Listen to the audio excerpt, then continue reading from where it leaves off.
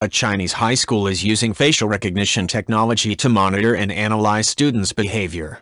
The technology scans classrooms at the Hangzhou No.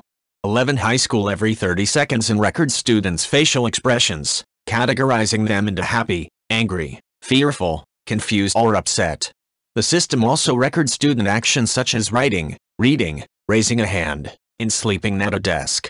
The Intelligent Classroom Behavior Management System, according to Global Times, also records students' attendance immediately, and students' faces are used to pay for canteen lunches and borrow items from the library. The school's vice principal said students' privacy is protected because the technology doesn't save actual images from the classroom and stores data on a local server rather than the cloud.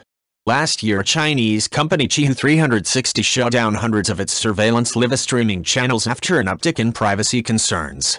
The channels streamed camera footage from several public locations including swimming pools, restaurants, and classrooms, the latter protected only by a password.